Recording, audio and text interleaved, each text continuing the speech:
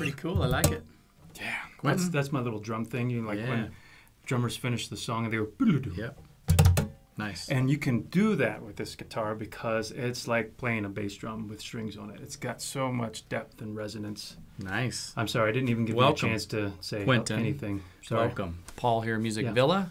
Quentin King here. Exciting D-55 Guild. I mean, flagship, classic from the 60s. Guild is back, and we are excited to have them.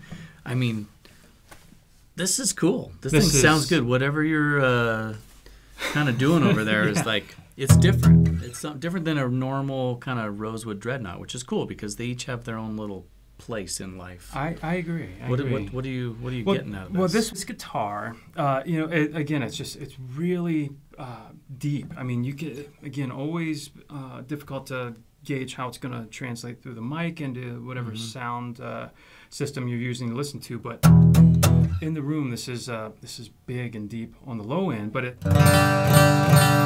it spreads very evenly across the mids and highs. It just projects really well with that low end. So it's just, dare I say, a loud guitar with a nice, the kind of EQ that I like, the little smiley face.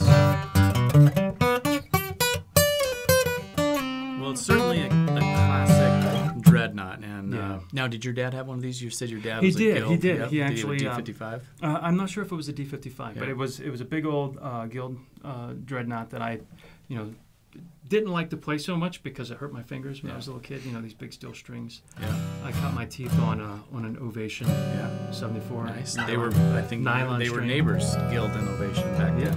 Yeah. No, but this is a fantastic guitar. Just great tone.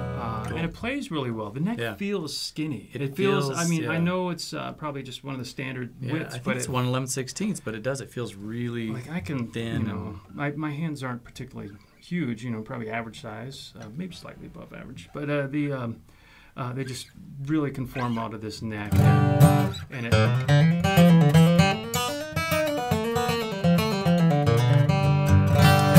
And I don't know. What I'm hearing is just a nice, solid, all-around great guitar. Yeah, well, solid rosewood, beautiful spruce top, beautiful inlays. It's the classic Guild D-55, and we're excited to have it here at Music Villa.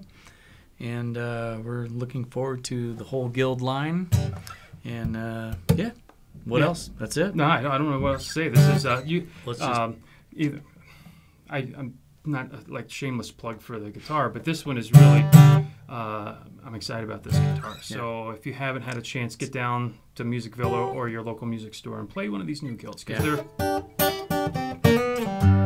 it'll expand your options for, a lot of folks tend to focus on Martins and Taylors and that, but I mean, it's a different flavor. Yeah, this is something else to consider while you're searching for the guitar that's going to fit you best. Well, let's get on to the end of this video where you do your thing, and let's get on to some other videos. It's a generous way to say it. There you go. Thanks. Thanks, Quentin. Thanks for watching.